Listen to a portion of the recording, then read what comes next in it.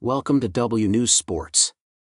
Joshua will face Oleksandr Usyk in an attempt to reclaim the WBO, WBA, Super, and IBF heavyweight championships he lost to the Ukrainian last September in London. Before we continue, please do not forget to like, comment and subscribe to our channel for more sports news. Please tell us in the comment section where you are listening from so that we can give you a shout out. Today's shout out goes to Dlamini Matlala in South Africa. He calls the rematch the biggest of his 26-fight professional career and says, "I've got to take this one the most seriously." If Joshua wins, he will rightfully reap the advantages of silenced critics, demonstrating his credentials as a great heavyweight and paving the way for an all-British super fight with Tyson Fury. While there is no shame in losing back-to-back fights against someone of Usyk's caliber, a loss will force Joshua to start again. Eddie Hearn, his promoter, has stated that AJ will not retire but may never compete for another world championship. Defeating Usyk isn't a must-win for Joshua's career, but it is for his legacy.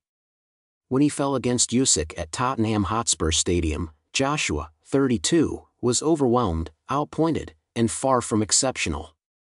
Joshua hired American trainer Robert Garcia to replace Rob McCracken earlier this year.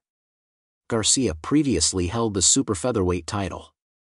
As a trainer, he has trained 14 world champions, including Marcos Maidana, Brandon Rios, Nonito Donaire, and his younger brother Mikey Garcia. "This is the biggest fight I've ever been in," he adds. Joshua was trained by McCracken both as an amateur and as a professional. Is it feasible for a new coach to make adjustments to a fighter's game in as little as 3 months? A lot of the time, it takes a number of camps and bouts for improvements to happen, British trainer Dave Coldwell explains.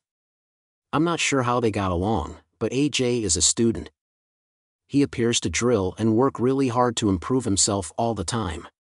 He is constantly working on something.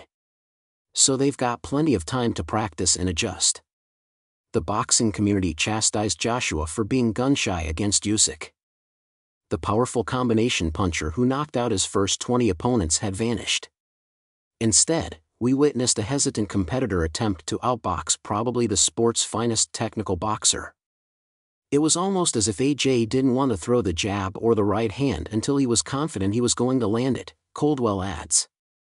"I just thought it so strange, AJ stepped off him so much and let Usyk space," says former two-weight world champion Carl Frampton. Joshua claims that he wishes to recreate himself. Throughout fight week in Jeddah, he exhibited attention and composure through his demeanor, body language, and matter-of-fact comments. "I'm going to listen to my side," Joshua declares. "I've been listening to them for the last 8 months of training.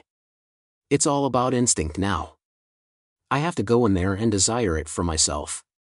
Thank you for listening.